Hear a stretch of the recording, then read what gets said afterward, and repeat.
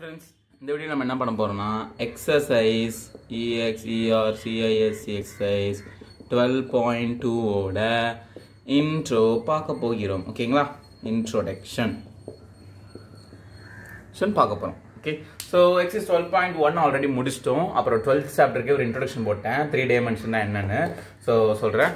இப்படி ஒரு box first chapter போன எக்ஸசைஸ்ல யூஸ் பண்ண அதே பாக்ஸ் தான். ஸோ இந்த ஒரு பாக்ஸ் தான் 3 டைமென்ஷன் ஆப்ஜெக்ட். நார்மலாக ஒரு XY ஆக்சிஸில் X axis Y axis இப்படி வரைஞ்சா அது வந்து ஸ்கொயரு. அதுவே அப்படியே உள்ளேருந்து அப்படியே பொங்கி எழுந்து இப்படி சைடில் ஹைட்டோடு சேர்ந்து இன்னொன்று ஆக்சிஸ் சேர்ந்து வந்தானா அவன் 3 டைமென்ஷன். ஓகேங்களா? பாக்ஸை மறந்துடாதீங்க. உங்கள் வீட்டில் இந்த மாதிரி பாக்ஸ் இருந்தால் எடுத்து வச்சு எக்ஸாம்பிளுக்கு பார்த்துக்கோங்க. ஓகே, இப்போ உங்கள் கடை பேர் இருக்குது, அதெல்லாம் காட்ட மாட்டேன். ஓகே ஓகே, இது மாதிரி பாக்ஸு பார்த்துக்கோங்க. இப்போது இதையே அப்படியே ஓங்கி அடிச்சுன்னா என்ன ஆகும்?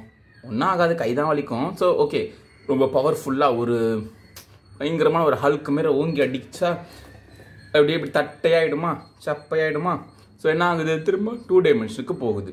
ஹைட்டு இல்லாமல் போயிடுது. ஹைட் இல்லாமல் போயிட்டோன்னா 2 டைமென்ஷன் ஆகிடும். ஸோ 3 டைமென்ஷன் ஆனது ஒரு XY பிளேனில் இன்னொரு ஒரு ஆக்சிஸ் எக்ஸ்ட்ரா ஒரு ஹைட்டு ஒரு ஆக்சிஸ் வந்துச்சுன்னா 3 டைமென்ஷன்.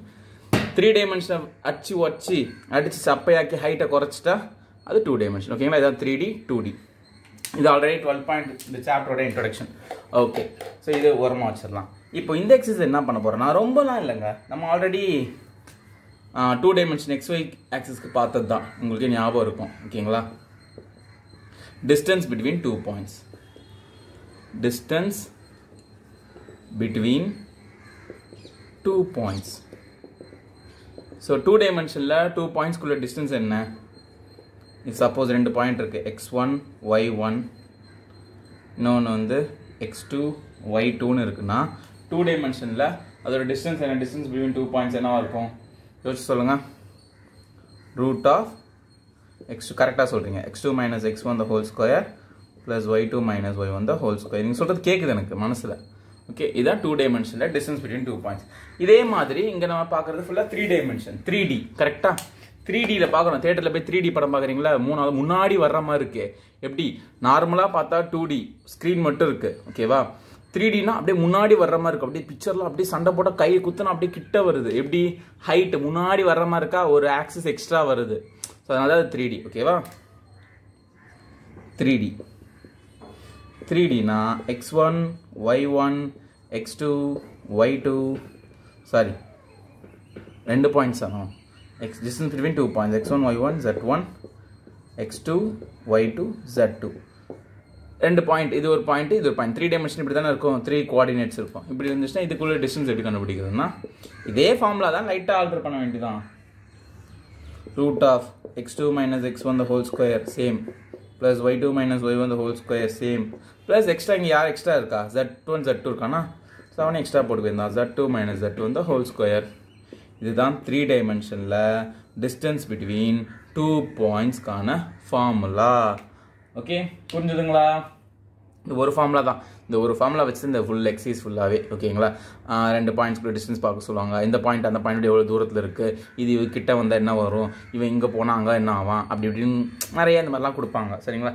ட்ரையாங்கிள் ஐசோசெலஸ் ட்ரையாங்கிளை ஃபார்ம் பண்ணுமா, ரைட் ஆங்கிள் ட்ரையாங்கிளை ஃபார்ம் பண்ணுமா, ஈக்குவலேட்டரல் ட்ரையாங்கிளை ஃபார்ம் பண்ணுமா, 3 பாயிண்ட்டு ஜாயின் பண்ணால் கொலினியராக இருக்குமா? ஸோ இந்த மாதிரி நிறையா இந்த 2 டைமென்ஷன் என்னென்னா பார்த்தோமோ அதெல்லாம் 3 டைமென்ஷனில் பார்க்க போகிறோம். சரிங்களா? 3Dயில் பார்க்க போகிறோம். 3Dயில் பார்க்க போகிறோம். ஓகே, செம என்ஜாய்மெண்ட்டோட படிக்கணும். சரிங்களா? இப்போது இதுதான் ஐடியா. இப்போ இதுலேயே X1 Y1 Z1 ரெண்டுமே பாயிண்ட்டாக இருக்குது. இப்போது நல்லா பாருங்கள், ஒரு பாயிண்ட் ஃபுல்லாக X1 Y1 Z1 ஒன்று ஃபுல்லாகவே 0 0 0ன்னு இருக்குன்னு வச்சுக்கோங்களேன். ஆரிஜின் 0 0 0ன்னு இருந்தால் இது என்ன ஆகும் சொல்லுங்கள் பார்க்கலாம். ஃபார்முலா என்ன ஆகும்? 3Dயில் டிஸ்டன்ஸ் ஃபார்முலா, சாரி டிடின்னு போட்டேன். 3Dயில் distance formula root of X1 0 Y1 0 Z1 0. So X1 0 Y1 0 Z1 0. So it will be X2 square plus Y2 square plus Z2 square. இதுதான் வந்து a point from the origin. Distance a point distance from the origin. ஏதாவது கொஸ்டினில் உங்களுக்கு competitive exam போனீங்கன்னா கேட்பாங்க. ஒரு point இருக்குது, இப்போ சப்போஸ் 3 4 5 இருக்குது, what is the distance from this point from the origin அப்படின்னு கேட்டால் டக்குன்னு 3 ஸ்கொயர் 4 ஸ்கொயர் 5 ஸ்கொயர் போட்டு முடிச்சு ஆன்சர் சொல்லிட்டு போயிட்டே இருக்கணும். 3 square plus 4 square plus 5 square. Distance from the origin.